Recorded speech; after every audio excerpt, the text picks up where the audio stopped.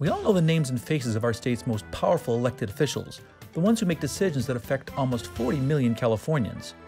But who are the people behind the scenes, the movers and shakers in state government? And with the new governor, who's up and who's down? We'll ask our guest, John Howard, the editor of Capital Weekly. BNSF Railway, moving our economy for 160 years. BNSF, the engine that connects us. Additional funding for the Maddy Report made possible by a grant from The Wonderful Company, harvesting health and happiness around the world.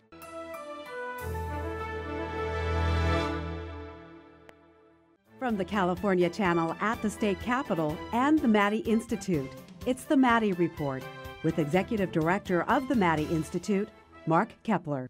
In any state capital, there are those key power brokers who work behind the scenes to get things done. Usually they're only known to those people in the know. Our guest is John Howard, the editor of Capital Weekly. It's a well-read publication here at the state capitol, and it's annually published. It's been doing it for the last 10 years, I guess, on California's top 10 power players. Yeah. Welcome back to the Maddy Report. Thank you very much. Thanks for having me. Okay, so, every year we go over this. Why do you laugh every time you ask me about this? I know. Right. Okay. So, every year we talk about this. Sparks typically fly, diverse reactions to your list every year. What did you hear this year? Well, the first reaction I heard this year, which I've never heard before, was why don't you have more nonprofits on it? I thought that was good. That was a very good criticism. The California Endowment's not on it. California Budget and Research Project's not on it. They may be next year. They may be next year. So I thought that was good. And the other reactions actually were not about the list per se. They were about the party we had afterwards, the reception. So this is serious stuff. Yeah, that's like right. I said. That's right. That's for another show. Well, let me ask you this. Sure. So you acknowledge that your research is somewhat subjective, but you do research. I mean, you talk to a lot of people. So how do you go about compiling this list? The people I talk to, most of them that I talk to, I've known for a period of years, and I know that they know by virtue of their occupation or just by other things they do, that they know what's going on in the building. They know what's going on in the Capitol. And so really, I interview them more than anybody else. This year, I interviewed fewer of them. I think before we've done maybe 100, 120, maybe a bit more. This time, I think total was less than 60, maybe even fewer than that. Mm-hmm. And I think that was because there were fewer people who knew exactly what was happening with the incoming administration. And that's what most of the effort in this list this time was, to figure out what's going on with Newsom inside the Capitol. Who are the key players? Who are the key players? New administration, sure. Well, I imagine there are some people's names got dropped off the list. Some people were added. I'm guessing those that either got dropped off the list or weren't on the list to begin with probably aren't thrilled. They felt they should have probably been on the list. So when you get that call, hey, why wasn't I on the list? What reasons do you give? I weasel that very carefully. A couple of people, I'll start out, a couple of people who were not on the list who had very good numbers last year. One was Eric Bauman. Another was Joe Nunez. Joe Nunez, I think, was up in single digits. He was the top staff person at the CTA, and just three months ago. California Teachers Association. California Teachers Association. He was very unceremoniously dumped. Surprisingly. Yeah, very much a surprise to everybody that watches this stuff. Eric Bauman had some scandals. He had been made Democratic Party chair. Before that, he was a power in the LA labor movement, had been for years. Both of them are not on the list, and that left some very big holes. We try to have, we shoot for a turnover of a fifth of the list each year, 20 names. Mm-hmm. We just pick that number out of the air, basically. We just want it to be fresh each year. This year you had lots of opportunity to do that with the new new administration. And so that was the easiest thing. The hardest thing was the new administration. Well, let me ask you about that. I mean, there's a lot of newcomers on the list. I've noticed, we're looking at the top 10, but even the top 25, there are fewer business and labor leaders, more administration officials.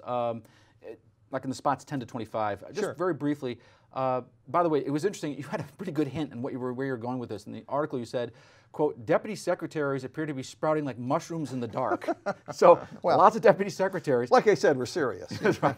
So tell us about some of those people that were maybe from the 10 to 25 range. Well, the first thing that happened there, I think if you're looking at 1 to 25 or maybe even 1 to 15 or 20, the people closest to the governor in executive positions within the inner sanctum, within the horseshoe, we see that as sort of our primary ground, and then things spread out from there. But the people closest to the governor are the ones we look at first. And by the way, in the horseshoe, some of the insiders don't know what that term means. What does that in the horseshoe mean? It's just the office suite here in the state capitol with the governor's office. It's like a C. It's like a horseshoe, yeah, right? You walk in, right? Yeah. So that's therefore the name. Yeah. And so we look at those people first. And the hardest thing about this list, I guess, as I mentioned, I'm trolling for sympathy here, right. but was some of these names are unfamiliar to me. Mm-hmm. Some of them were newcomers coming from outside. Some had been in there before and were switching around. So maybe a good example of that would be Keely Bossler had before been a deputy cabinet secretary. She's now the state finance department director, which is a big deal. Mm-hmm. Even with when you have a lot of dough. Right, yeah. You think it'd be easier, but you think it'd be a lot easier.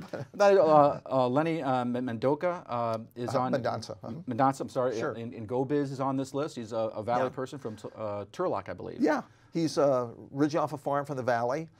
He was co-chairman of California Forward, nonprofit reform group. Good government group. Yep. McKinsey and Company, the big consultants. He's been global consultant forever. Really into business. He's got. I think he's senior business advisor, sort of an amorphous title, but he does that for Gavin. Right.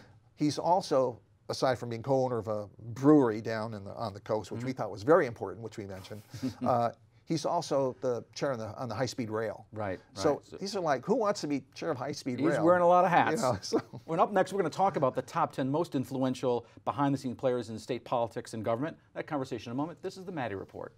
Welcome back. I'm Mark Keppler with the Maddy Institute. So who are the 10 most powerful players in state government? We're talking with John Howard, the editor of Capital Weekly, who publishes an annual list on the top behind-the-scenes players in California. So number 10 is Bill Devine. He's the vice president at AT&T since 2006. Why is he on the list? One reason is he has the annual Speaker's Cup down in Pebble Beach. That's a big fundraiser. It's a huge fundraiser. Many people. I've never been invited, by the way, but many people go down there and they have a great time. But it's a big fundraiser. It's a big piece of Capitol culture. He does it all the time. AT&T, of course, has vast resources. There have been hearings involving bills that he's interested in, or AT&T is interested in, and they even hire other lobbyists to join their lobbying group. So they're just everywhere. Yeah, they're a major donor in California politics. Yeah. So number 9 is someone that our audience knows very well. That's Elaine Howes, the state auditor. She's very familiar on our program. We have her on quite a bit. She ticks up a little bit from last year. I think she was, she's 9 this year. I think she was 10 last year. She's always right there in the last few years. Before that, she was backlit, behind top 25. But now, but we like her. We like her. Very good. That's what we have her on the program. But also, I should point out, she's also basically running the logistics of the census. Which is huge. When voters approve that, redistricting commission. Redistricting commission, right. And that a big piece of that is making sure the commission is balanced, going through all the applications. Last I heard, they had over 4,000 applications. Right. The auditor is, to many people's surprise, but she's intimately associated with that and puts that whole thing together. For some reason they put it in her office. Yeah. But she does a lot of reports, audits of people that, whether or not they're doing the right thing. Yes. University of California's had some issues, others. So she gets a spotlight. She does, and she gets it in a way that draws a lot of media coverage. Reporters on the natural like tension and conflict, and when she comes out with a report like she did, spanking the University of California, actually twice, spanking them for their handling of money, and then spanking them again for not talking with their auditors, in a straightforward way. I thought it was pretty good, so we're happy with her. Right. Well, it's also the legislature when the UC goes then to ask for money. That's a concern if they haven't satisfied the auditor. Yeah. So number 8 is Alan Zarenberg, President and CEO of the California Chamber of Commerce. Interesting here. It's a conservative, pro-business Republican kind of group, but very successful in California, which is dominated by Democrats. Politics here. They have this thing called the job killers. Yes. The bills they target. Yeah. Those bills usually don't survive. No. So Alan Zarenberg, tell me a little about him. That's really one of the biggest reasons for him on the list. Another is that they do a lot of campaign strategy work. They've tapped Democrats, they've tapped Republicans. I think Marty Wilson is their main strategist on the political side. They're always in every important race in the state. I've actually asked a couple of people, maybe we can get rid of Alan Zarenberg on this list, and everybody says no. Democrats, Republicans say it's impossible. He's just part of the institution here. Well, there was that fuel tax that that conservatives wanted to see repealed, and that would seem to be a natural alliance with the chamber. But in actuality, the chamber came out opposing the repeal of the tax. They wanted to keep the tax. Yeah, totally true. They saw that as a pro-business piece, I think, and they were for that. Yeah, I think you were saying in your article that they outspent, when they get involved, right, they outspent the pro-repeal forces 9-1. Yeah. Those are good odds. Those are good odds, very. All right, so number 7 is Ann Patterson. She's Governor Newsom's deputy. Here's another deputy. Legal Affairs Secretary. What's her background and what does she do for the governor? The way I understand it, I do not know her, and I talked to a number of people about, but she is the point person for Gavin Newsom on PG&E. He may have others that are involved in this as well, probably does, but she is involved in negotiating with PG&E, dealing with PG&E, figuring out legislation or not that may affect PG&E. She's kind of a big player here. She's married to, by the way, Nathan Barankin, who's was Chief of Staff to Kamala Harris, came back here, and now he's at the office. He's also doing her campaign. He's doing campaign stuff. Well, it's interesting because her background, like a lot of these people, she worked for Governor Gray Davis when he was Lieutenant Governor. She worked for Attorney General Bill Lockyer. Been around. Yeah. A lot of experience. These are all political folks, and you know, when you build your own political office, you get people who know the world of politics and know how to interact with it, and you feel more comfortable. I think, you know, if you're a governor or a lieutenant governor, you feel more comfortable dealing with I think when you see this list, one thing that kind of shouts out to me is experience. You know, it's not just, you know, what kind of degrees you have, it's experience in the state capitol and knowing your way around politics. But they look so young. That's what gets me. They look so young. You know? To both I'm getting older, they're getting young, I guess both, you know. All right, well, up next, the countdown continues. We're going to take a look at positions 6 through 4. That conversation in a moment. This is the Maddy Report. Welcome back. I'm Mark Keppler with the Maddy Institute. We're talking with Capital Weekly editor John Howard about his annual top 10 most powerful behind-the-scenes players in California politics and government. Hey, a lot of people read this. This is a popular publication. Isn't it one of your most popular publications? It's almost the only one we do. We do one print edition each year. It's a health care edition because we have a couple of advertisers who actually like print. They don't want it any other way, so we do a healthcare edition in print. Yeah, but this one I'm guessing has been pretty popular. Oh yeah, this by far. Yeah. By the way, I'm going to talk about the 6 to 4. Before we do that, I'm going to ask you about, do people use this to kind of get to know the state capitol? Well, we've been told that. We've been told that there are offices in the Capitol that tell their new employees, tell their staffers to use this list, you should know who these people are, that kind of thing. And we're very happy to, that's great. And I've had some veterans say, hey, there's some new names on this list I wasn't aware of. And I thought that's pretty cool. We are doing a real function here. Yeah, that's actually very, very valuable information. Good intelligence. Anyway, so number 6 we're going to talk about is another member of the Newsom administration, newcomer to your top 10 list, Anthony Williams. He's the governor's legislative secretary. Why is he on the list? The legislative secretary is the one who's responsible for coordinating all the legislation that the governor's office likes, dislikes, wants to sign, wants to veto. Why would he want to sign? Why would he veto? All this goes through the legislative secretary. And they're very important. They're a liaison to the building, to the Capitol. That's important with any governor. That's especially important with Newsom, I think, in his first year. He wants to build, I think, my personal view is he wants to build a campaign resume, a political resume that when he goes to run for president, not that you heard it here first, but when he goes to run for president, say in 2024, he's got this solid record of achievement behind him and can use that. I think that's what's going on with him. You know, it's interesting, you know, Governor Brown didn't really veto very many bills. And one of the thoughts was that his legislative secretary did such a good job in letting the legislature know, hey, you need to change this, fix that, we'll accept this, we won't accept that, that by the time it got to his desk, it was a fait accompli. And that's just good upfront work. Sure, yeah. And this guy's going to be the same thing. By the way, another one of these people who's been around the Capitol, you know, for some time. He was the lobbyist, I noted here in your report, for Boeing for a while. So I guess that there's a revolving door here to some extent. Yeah, definitely. Okay, so number 5 on the list is Robbie Hunter. He's head of the state's Building, Construction, and Trades Council. That's the council that works on behalf of construction trades unions. He joins the top 10 after a 1-year absence. Why is he on the list? Well, he's been around. And he was on last year, but he's got a better number than he had last year, I think, because of the infrastructure advocacy he did, which he was very successful at. They're into big Prop 6 gasoline tax. Got it. And the commercial construction, but also big infrastructure, you know, highways, sewers, water projects. This is all his stuff, and he stands in his membership stands to get great a lot of jobs, and they have really a great deal of work that they did on this. The guy really he did the deed this year. One of the issues I remember coming across talking to people, they thought, should he be up? I mean, is building construction trades more significant now as a statewide player than the CTA? That's saying something. That would be saying something. California teachers are quite powerful. Yes, exactly. And SEIU is another union that's very powerful. Yes, of course. And yes. You're thinking that these guys are right in line with them. Yeah, I think so. And I think the list, I think when you look at it, seems to be heavily weighted towards labor. But California is changing each succeeding year. We seem to have more of an influence in terms of labor being able to choose candidates, vetting candidates, especially in LA, but not just in LA. Right. The state's changing. I hope the list reflects some of that. Well, the council, you said, represents 160 unions and 350,000 members. Yeah. Now, they don't tell their members how to vote, but they certainly probably suggest. Sure. You know, and they're really into prevailing wage. Right. So which is essentially a union wage. And prevailing wage is what exactly? That's the way.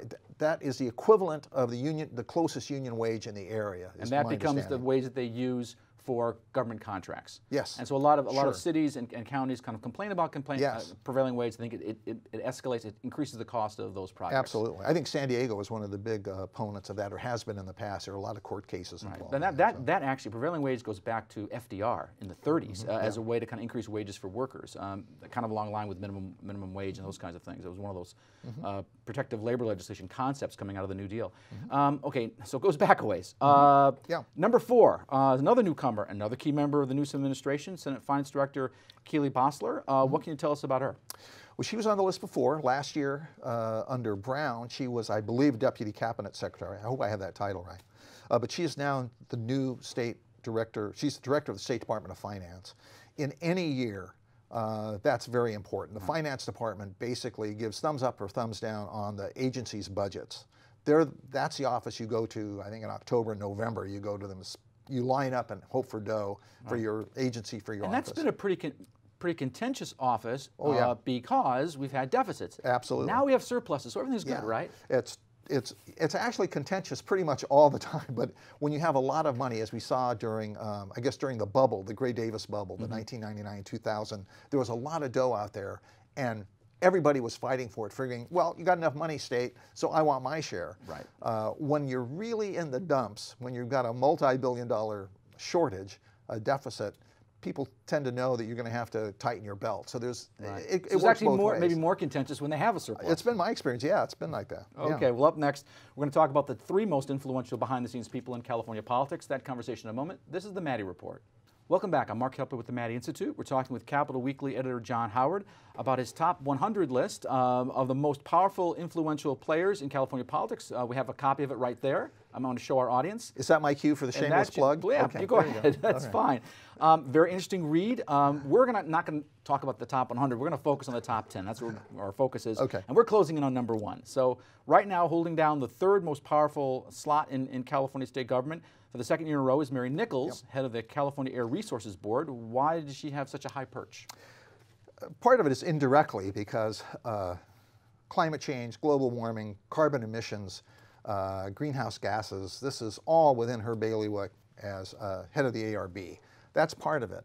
But she's also a main player nationally in negotiating climate protection regulations, and they just finished, and she was a huge part of negotiating with the car companies, several automobile manufacturers, agreeing with California to keep our emission standards. The deal was signed with 4, and I think 2 more are coming. I thought I heard Mercedes. And drawing the ire of the Trump administration. Yeah, and drawing the ire. Yeah, that was actually head-to-head.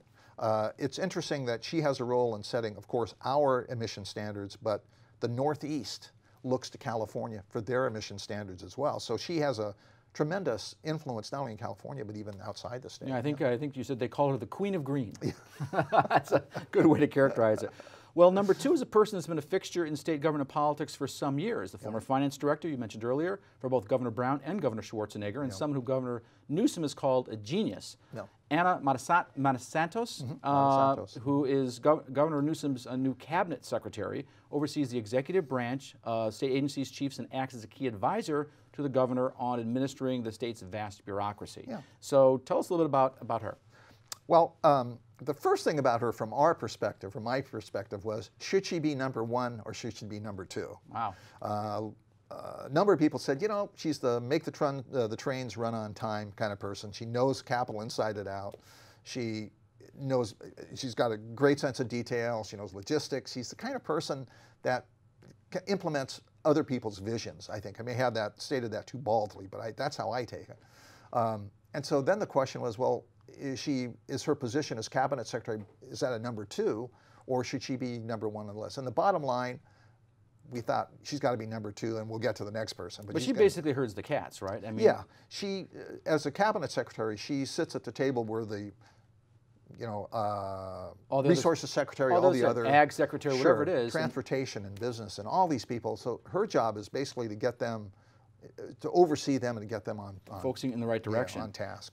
So we're finally at number 1, and this year's number 1 is the governor's chief of staff, Ann O'Leary. It's not uncommon, frankly, for chiefs of staff to be in this kind of position, but tell us something about her. Well, first of all, I thought that that the number 1 person on the list should be the governor's chief of staff. Remember, this list is about unelected people, so it's got to be a staff person. Ann Gust was number 1 at one point. That's right, and she was not only not elected, she really didn't. I don't think she had an official position. This is Governor Brown's wife. Yeah, but we thought the chief of staff should be the number 1 person on our list. It would fit, unless there's some dramatic reason why not. That person would be number 1. Susan Kennedy was number 1. We had Nancy McFadden. One year, Ann Gus Brown sort of bailed out a bit.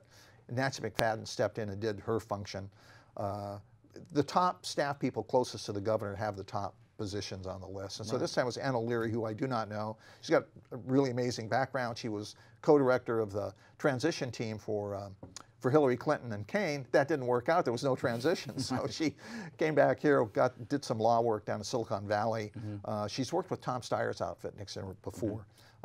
She seemed like a pretty easy call. Yeah. Well, let me ask you this. You know, we were talking earlier off camera about the number of new people on this list. You've got 22 new people. You said 40 of the 100 are now women. Yeah. I'm guessing that's really changed from 10 years ago when we first started this list. First couple times we had the list, we got beat up that all the people on the list looked like me, or better, and we didn't reach out enough to women. We didn't reach out to Los Angeles, to Southern California. That was another hit on the list, which we thought was okay because we're an inside list, but a lot of what happens here is driven by Los Angeles politics, Southern California politics. So we expanded that. We've gotten better over the years. One of the reactions you'd asked about reactions I didn't mention.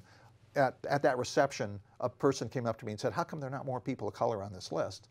So we plead guilty. We try to fix that every year, or deal with that every year. We do, I think, better than we used to, but it's still a work in progress. So can you give us a little peek maybe into next year? Who are the up-and-comers?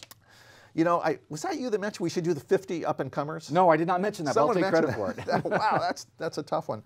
Before I get to that, let me mention one thing. Who's not on the list, okay? We've only got about 10 seconds, so very quickly. Oh, I'm sorry. Okay. Well, we don't have Stu Resnick, the billionaire farmer. We don't have Ron Burkle. We don't have Tom Steyer, who's been on the list before.